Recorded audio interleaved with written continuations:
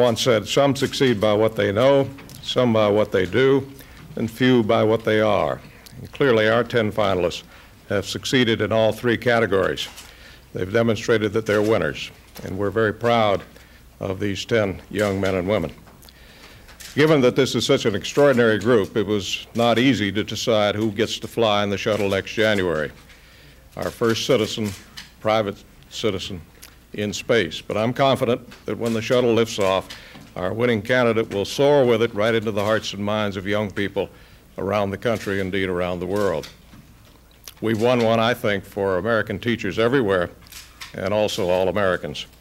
Our final decision was based on who best met the criteria we laid out at the beginning: originality and creativity, dedication to the teaching profession, a high degree of community involvement, and an ability to communicate the spaceflight experience. We aim to keep our winner and backup candidate very busy in the coming months, training for the flight. But we also will ask the other 8 finalists to get involved in the space program as well, mainly because we think they're all too good to let them get away. Over the coming weeks, we'll use their talents to help design lessons and demonstrations on spaceflight to be conducted by the winning candidate aboard the shuttle next January. Some will be broadcast live, others will be filmed, but all will be shown in classrooms throughout America. And over the coming year, we aim to put them to work at NASA centers and at our headquarters to assist with educational endeavors and activities. At NASA, we have always believed that we must aim high if we are to reach the stars. We are continuing in that tradition with the Teacher in Space project. With it, we hope to communicate to the millions of young people throughout America some of the wonders and mysteries of spaceflight. We also hope to help to restore prestige to the noble profession of teaching, something of which it's been robbed a little bit in recent years. We also hope to strengthen our ties to the educational community and to ensure that our high adventure in space will continue to inspire young people everywhere.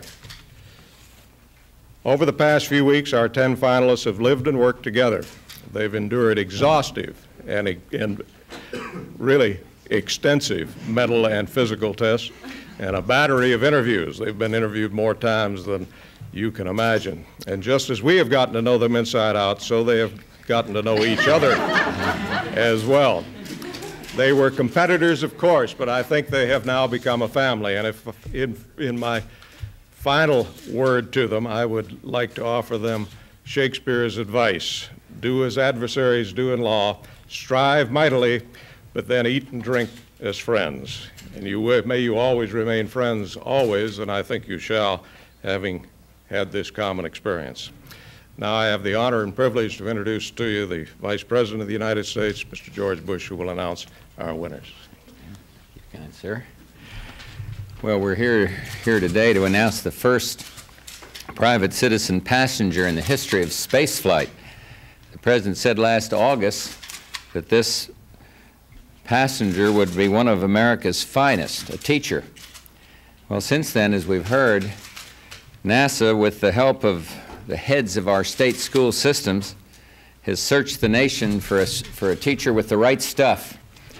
Really, there are thousands of teachers with the right stuff, and they're committed to quality in education, to teaching their students the basics: reading, writing, mathematics, science, literature, history, to teaching the foundations of our cultural heritage, and to teaching the values that guide us as Americans, and to teaching that important but difficult to obtain quality, clarity of thought. We're honoring all those teachers of merit today, and we're doing something else, because the finalists here with me and the more than 100 semifinalists will all in the months ahead serve, as Jim has said, as a link between NASA and the nation's school system. These teachers have all received special NASA training to pass on to other teachers and to their students. And together they and NASA will be a part of an exciting partnership for quality in education. So let me tell you now who our teacher in space will be, and let me say, I thought I was a world traveler, but this tops anything I've tried. And first, the backup teacher who will make the flight if the winner can't, Barbara Morgan of the McCall Donnelly Elementary School in McCall, Idaho. Barbara has been a teacher for 11 years. She first taught on the Flathead Indian Reservation in Montana. She currently teaches second grade. Congratulations. And we have a little thing for you.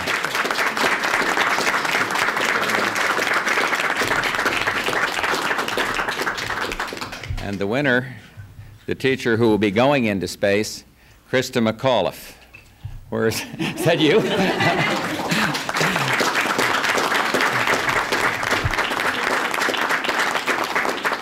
Christa teaches in Concord High School in Concord, New Hampshire. She teaches high school social studies. She's been teaching for 12 years. She plans to keep a journal of her experiences in space. She said that, and here's the quote, "Just as the pioneer travelers of the Conestoga wagon days kept personal journeys, I, as a space traveler, would do the same." Well, I'm personally looking forward to reading that journal someday. And by the way, Christa, while you're in the program, Concord High obviously will need substitute teachers to fill in, and it's only right that we provide one of these substitutes. So the first class, you miss, your substitute will be my dear friend and the President's Bill Bennett, the Secretary of Education. So congratulations to all of you. Good luck, Christa. And God bless all of you. Thank you very much for coming. And you too get one of these. That's so well done. You want to say something? Or you're out now? Yeah. It's not often that a teacher is at a loss for words. I know my students wouldn't think so. I've made 9 wonderful friends over the last 2 weeks. And when that shuttle goes, they might be one body.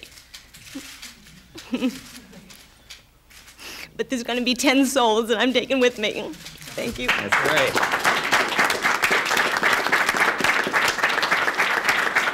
That's pretty well done. Well, it's nice to be with all of you. Just lovely. Lovely. Nice to see you. Good to see you all. Good to see you. Great. Well done. Thank you. Oh, thank you very much.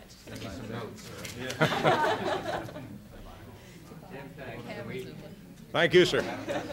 Thank you, Mr. Vice President, and thank you all.